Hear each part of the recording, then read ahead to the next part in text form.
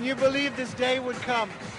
I was dreaming about it my whole life. Today is there. I'm standing here as a winner. We are standing here as a team, as a Davis Cup, champions. It's amazing. We written history today here in our country, and I cannot subscribe what I'm feeling right now.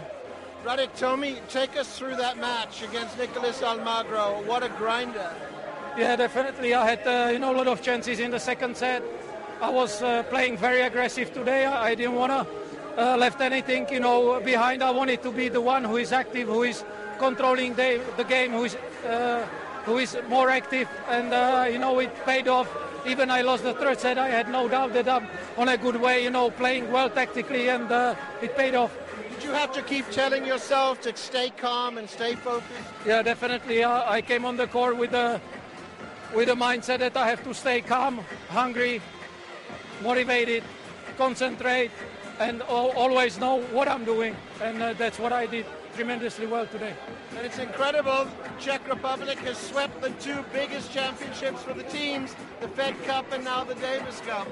It's amazing. I think we've been inspiration for the Fed Cup team, because since we started to play Win Davis Cup, they've been doing the same thing in the team.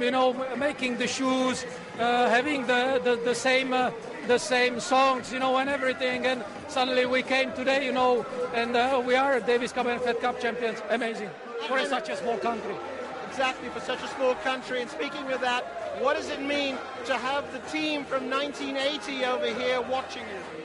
I always said that for us it's amazing. They've been our inspiration, our idols, and unfortunately they were not with us in Barcelona in 2009, but they've been here.